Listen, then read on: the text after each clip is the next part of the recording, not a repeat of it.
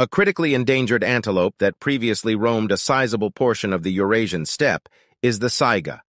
A remarkable set of tightly spaced, swollen nostrils that point downward can be seen on this uncommon antelope.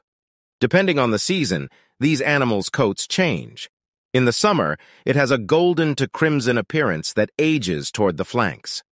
The coat turns a light grayish-brown tint in the winter, with hints of brown on the belly and neck.